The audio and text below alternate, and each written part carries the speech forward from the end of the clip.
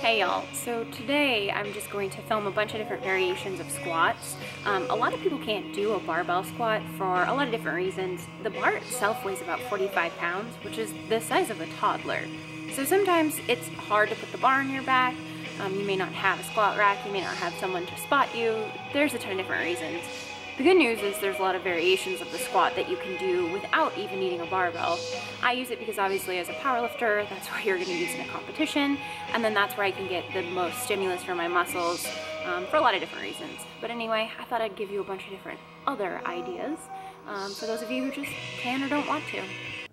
So as I was editing this video, I realized that I didn't talk about footwear, which is something that a lot of people have questions about. You'll see in a lot of my squat videos, I'm wearing either Romaleos, which are heeled lifting shoes, but in this particular one, I was wearing my Converse. Now, the main difference between like Converse is they're really, really flat. And so it lets you get, you have that connection to the floor more, versus if you have something like a running shoe, there's all this cushion that's under here. And what's really important is your ability to have those flat shoes so you're not pushed all over the place because of the cushioning. So a lot of people will say my biggest problem with squats is I feel like I get pushed off of balance. And that may be because you're squatting in something like a running shoe where all this cushion makes it harder to evenly distribute your weight. A lot of powerlifting cues are things like spread the floor with your toes to really feel like you're getting into the floor. And that's a lot easier to do with like flat shoes. So if you are squatting and you're feeling like you're off balance or like you're not quite getting it under control, try just taking your shoes off and doing it in your socks and see if that helps you a little bit more. Feel like maybe you're not pitching forward as much. And when you're squatting, you really want to think about your weight being over your midfoot. I know a lot of people are like, oh, sink into your heels, which is an okay cue, but as long as you're not focusing on sinking into your heels so much that your toes are coming off the ground, think of it more of the weight being over the middle of your foot and see if that helps you out at all when you're doing any of these squats. All right, so we're gonna start off with the most common, the body weight squat. This is the basis that you're gonna build everything else on. I squat with my feet about hip width / shoulder width apart. It's a little bit more narrow than others, so feel free to walk it out a little bit. One thing you'll notice is my toes are not pointed forward, they are slightly turned out. This is normal, this is fine. Here's kind of a side view, starting with the narrower squat stance that I use when I squat with the barbell, and then I'll widen it up a bit. Things to notice is flat back, getting your hips pretty low. This isn't like an ass to grass. I don't think that's necessary. As long as your femurs or your thighs are parallel with the ground, you should be good. Now, if you can't quite get there, there's also assisted squats. I'm holding on to the TRX, trying to find a good position to hold on to it, but something like that to help with balance, choke up, do whatever you need to do. You can also hold on to a wall or the squat rack itself, anything to help you get into those positions easier. Here is an assisted pistol squat. I can't do a pistol squat, so I just showed an assisted one. It's a one-legged squat. There's it on the other leg, but this is another good squat variation for body weight squats. Then we'll go on to box squats. So you can pick any size box. This is really good for helping people understand where parallel is, and it also puts a little bit more focus on sitting back into a squat. So your toes should never come off the ground when you're sitting back onto the box. I know you can't really see mine, but you're placing your weight on the box, sure, but you're not falling back on it.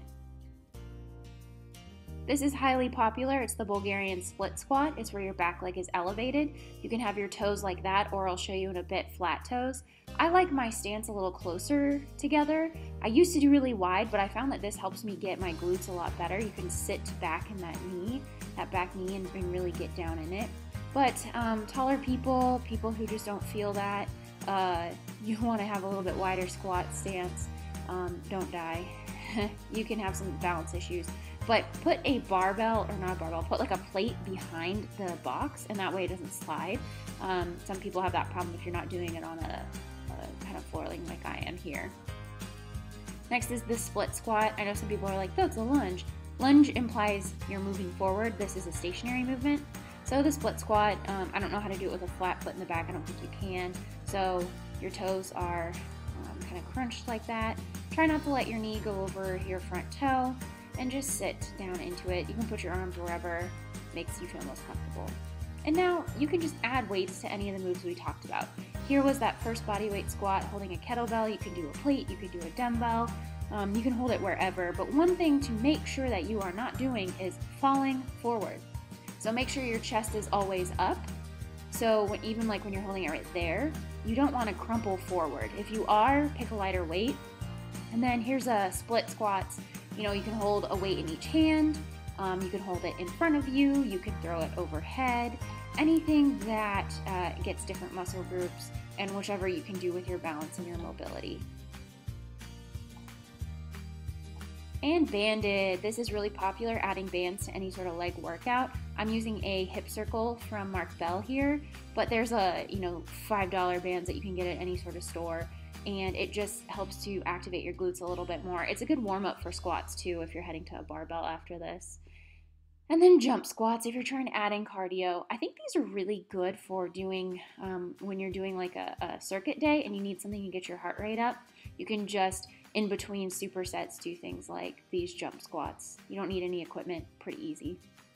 And then here is with bands, not quite banded, but with bands. Choose different types of resistance. You can hold it overhead, you can hold it at your side. But again, don't crumble forward. See how my chest is still up? Make sure you're just not falling in half and folding over. And the last variation is you can add pulses. So you saw I did like a full move, and then here's it with a pulse. It's just little micro movements at the bottom or top of any sort of movement. So squat, pulse, pulse, pulse, pulse, and up. And again, squat, pulse, pulse, pulse, pulse, and up. That's it.